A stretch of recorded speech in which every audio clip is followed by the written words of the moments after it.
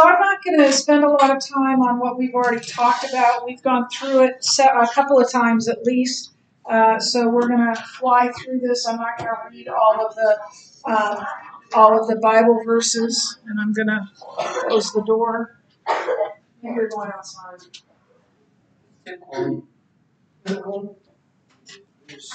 Oh, yep. Thank you. Oh. So I haven't put this up before. Well, I have before, but during this lecture. So the Bible tells us that John was baptizing across the Jordan near Bethany, and so we don't know the exact area, but that is probably pretty close. And on the other side of the Jordan River from Jerusalem, it was somewhere across from Judea in the southern part of Israel.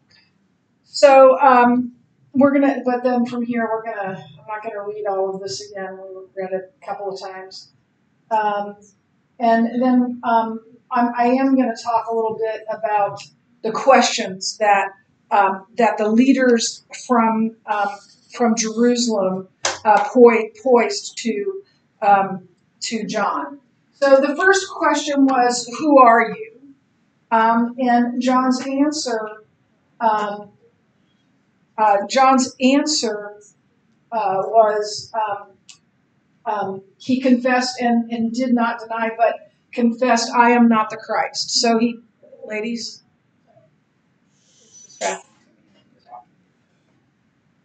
so he said, "I'm not the Christ. I'm not the Messiah." I don't know if he knew at this time who the Messiah was. Probably because it happened at Jesus' baptism, and that was highly likely already happened. So he said, "I'm not the Christ." They wondered, and I don't think they thought he was the Christ. I think they thought that he thought he was the Christ. Does that make sense? I don't know that for sure, but that's my take on it. And then they asked, "Are you Elijah?" Remember, there was this theology that Elijah would come back. Now, the curriculum says that that's Messiah.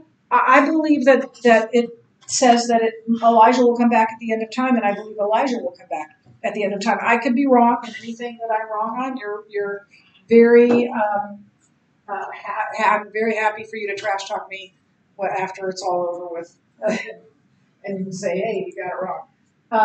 But are you Elijah? And he said, "I am not Elijah," right? And then they said, "Were you that prophet?" And that prophet, I believe, was Messiah. And Messiah, the way it talks about in the Old Testament sounds like what Jesus came to do. So are you that prophet? And again, he said he wasn't, right? And he said no. So then, who are you? What do you say for yourself?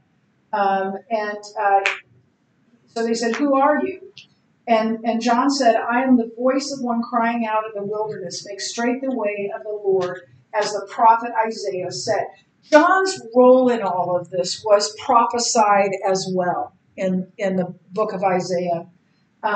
And he quotes it verbatim, that his job in all of this is to make the way straight for the Lord, to make Messiah known, which is exactly what he did. So then why do you baptize people? If you're not Elijah, if you're not the prophet, then and you're just a voice, why are you baptizing? And he says, they asked him then, "Why are you baptizing if you're neither the Christ nor Elijah nor the prophet?" John answered him, "I baptize with water, but among you stands one you do not know, even he who comes after me, the strap of whose sandal I am not worthy to untie." I think that we don't really understand how crazy what John is saying to them. Because in ancient times, in ancient Israel, the only person that could take off the sandals or take off the shoes of another person was a slave.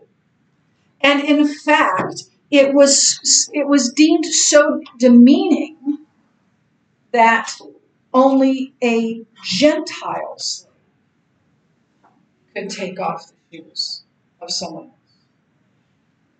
It was above Jewish slaves. So what he's saying is, I'm just a slave. I'm nothing. He is. And that's why he says, I must become, he must become greater and I must become. So that's what he said for himself. And I think that probably shocked the Jewish leadership because they knew that he was putting himself down, quite literally. So then we talked about the spiritual leaders and where they were spiritually. And they were in spiritual ignorance. They didn't understand.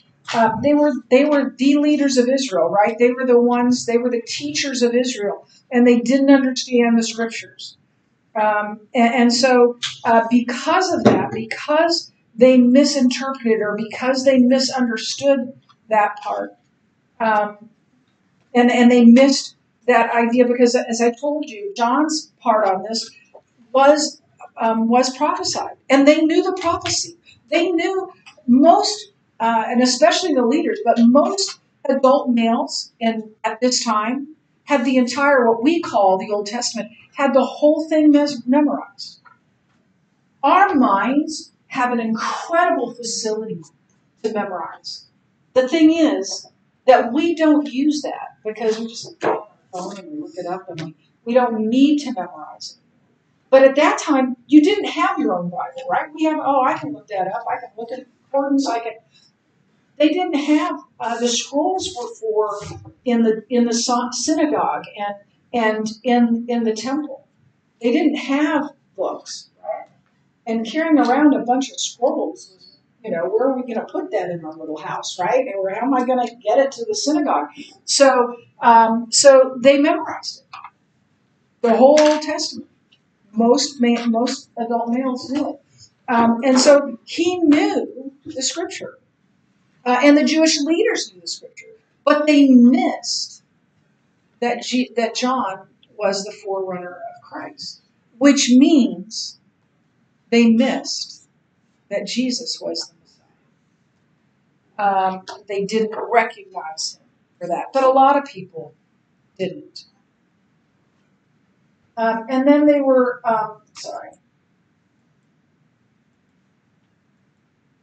and then they were they had spiritual pride. They were in their condition. They were very prideful. They were the most holy people in Israel, according to themselves. But Jesus' harshest words were to these men.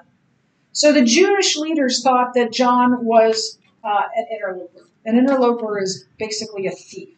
Someone who comes in and takes something without cause. Well, maybe not cause, but without a right to do that. And so what they're basically saying is, you're not one of us. And we talked about yesterday. Who was his father? What did his father do? He was a priest. So he could have been a priest. He should have been a priest, according to the people around him. But that wasn't the job that God had for him. God had a much more important job for him. So John stands his ground. He doesn't deny. He says, I am not. And then spiritual confusion. I think this is basically where we left off. So the Jews then asked John if he was Elijah, or that prophet. Now, the curriculum believes that both Elijah and the prophet are Messiah, and that could be right. I think that Elijah will come back one day, and that that prophet is the Messiah. So they were in spiritual confusion. Behold, I will send you Elijah, the prophet, before the great and awesome day the Lord comes. So just before Jesus comes back, basically, is what that is. And he will turn the hearts of fathers to their children and the hearts of children to their fathers, lest I come and strike the land with a decree of utter destruction. So he's saying, I'm not that person, and they should have realized that as well. So they were in spiritual confusion, yeah, that's where it was.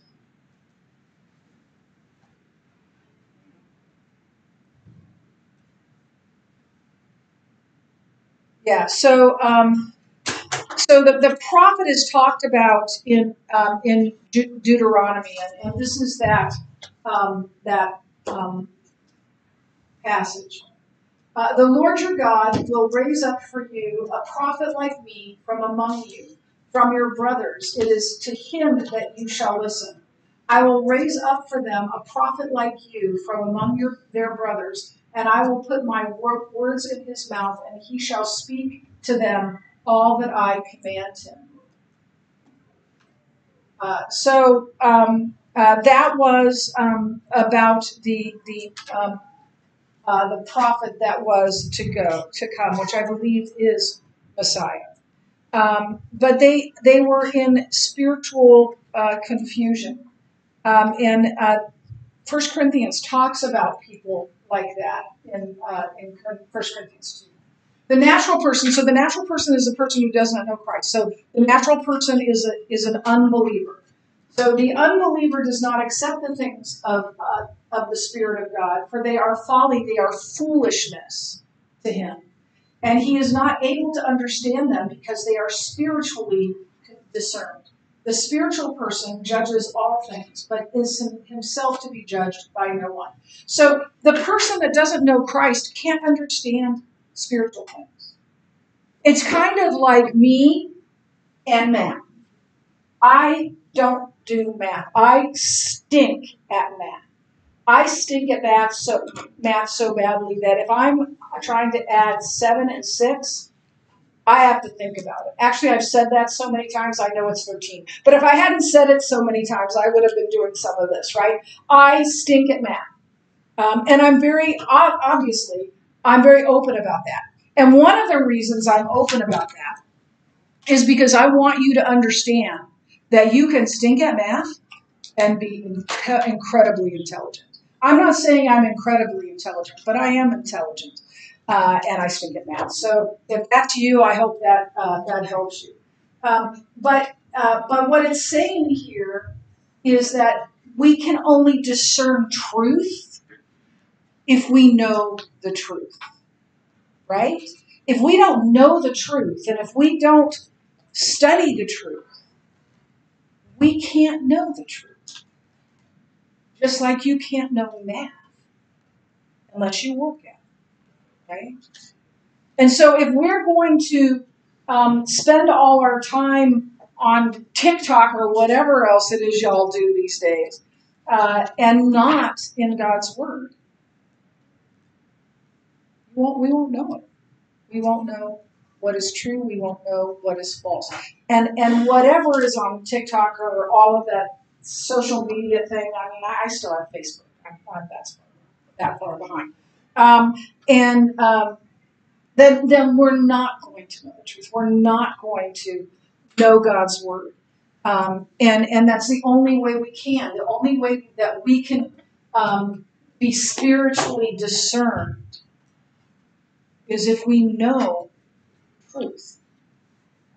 Otherwise, we can't.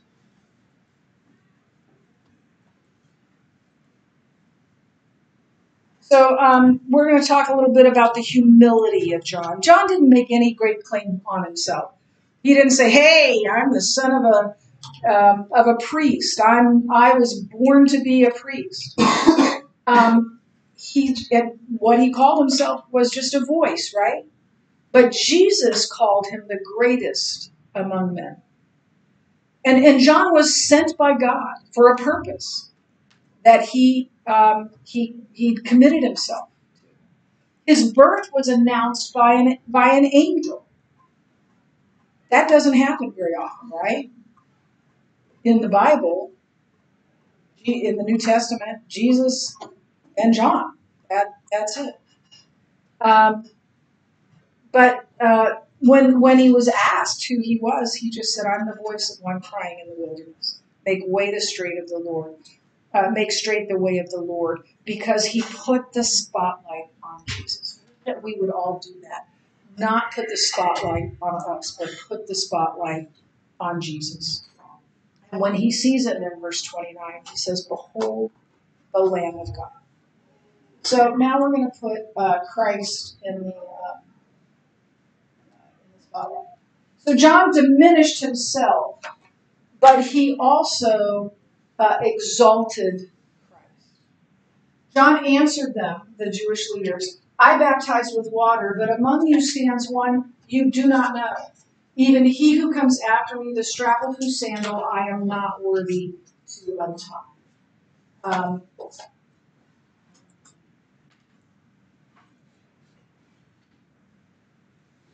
So there are a couple other things I'm going to talk about, but this is the last slide, but we're not through what I want to talk about. So we'll just leave that up there.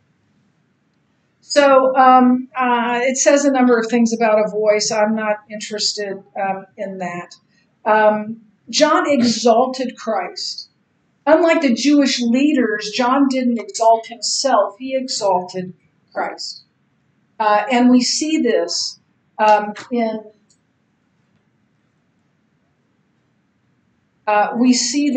in verses 25 through 27, and we just read that passage.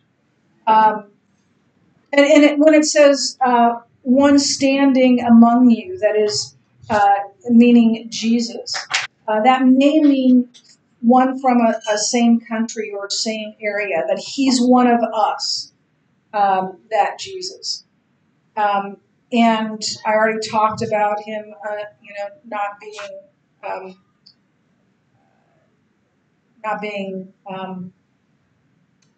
able to take Jesus's, not worthy to take off Jesus's sandals. So we're going to go kind of backwards here and talk about Jesus's baptism, because that happened before all of this. John had already baptized Jesus, and we know that because he said to the leaders that the one that I baptized, right? So and God told me that the person I baptized, that I see the Holy Spirit come down, descend, and stay on him. That's the Messiah. So that's how John knew that Jesus was the Messiah, because he had baptized him. I don't know how long before these events that happened, but probably not very long. And so that's how he knew that Jesus was the Messiah, because God told him, quite literally. And I think he probably would have been surprised that it was his cousin, right? Because they grew up together in some fashion. Certainly when they went to Jerusalem, which you had to go to Jerusalem for the major feasts, they probably saw each other and hung out together. But I'm sure he was surprised when he found it was Jesus. So it talks about the next day or another day close by. Not sure if it was the exact next day. He says, "Behold the Lamb of God." And I think that we've heard that so much, it's kind of hard for us to take it all in. Here's the thing. You are, I assume, at least most of you, are in Christian homes, have parents that are followers of Christ. You're at a Christian school. Some of you, Grace, Ben, have been here, Josiah, since kindergarten. You've been surrounded by believers. Your teachers are believers. You've been taught Bible for all these years, whether it's your first year here or your, I don't even know how many years that would be, 10 years, 10, 11 years? 11 years with kindergarten. Yeah, that was a long time. And I was your Bible teacher too, and we did verses every day, didn't we? And we did actions to those verses, and I don't know if you remember that, but I do. I still do that at camp. And by the way, did we ever do not depend on your own understanding? You were our PE. Yeah, I know. But did I do that? That we always started with a verse. I don't remember. Okay. I don't remember anything. Well, I'll talk about that later because I'm not going to do it on YouTube. But you know so much about the Bible, about Christ. But the problem with that, or the possible problem with that, is that you can become jaded. Yeah. I know this. Yeah. Or we can not take that in.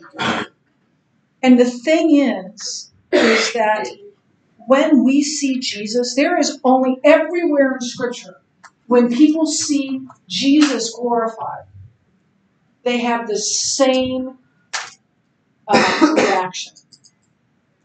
They fall face down before. And when we get to heaven, I think people think when we get to heaven, we're going to have a chance to say, okay, yeah, I know I did that, and I shouldn't have done that, but here's why I did it, and here's why no.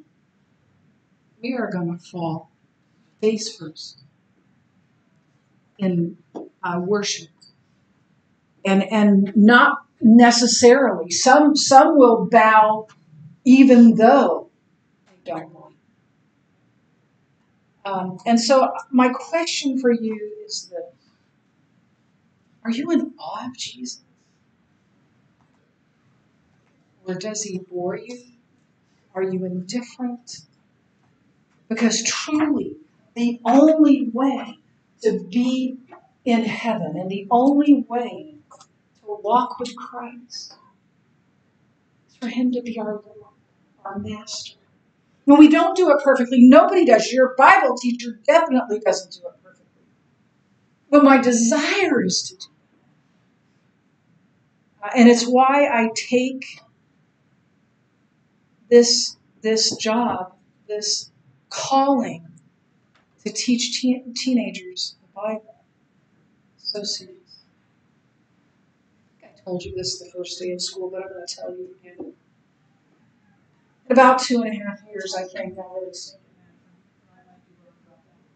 that. But you're going, it's going to go faster than you know. You're going to don a cap and a gown, and you're going to walk across a stage, and I will be crying somewhere in one of the first few of us. And on that day, if you are not passionately in love with Jesus, I've failed you. I've had people say to me, no, it's not up to you. You can't feel that way. And I tell them, I don't know if it's actually true, but that's what I feel. And that's how much how much I desire for all of my students to be walking with Jesus. Because he is the only way. So the Pharisees were looking for a prophet, for Elijah, something flashy. Not this upstart Galilean who's saying that he's the Messiah.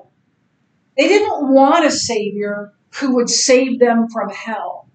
They wanted a Savior who would save them from the Romans. They thought, the Jewish leadership thought, that Messiah would get rid of the Romans. But that wasn't why he came, and that wasn't Messiah. And he said, behold, John said, behold the Lamb of God who takes away the sin of the world. He didn't say, behold the Lamb of God who slays the Romans. What kind of lamb would that be? But the Pharisees were too blind to their own need. And we can be that way too. We can think, yeah, I'm fine. But we're not.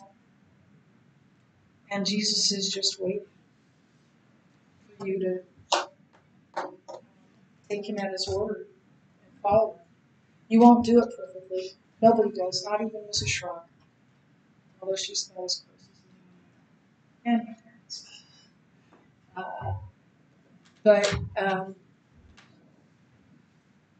But that's the only way.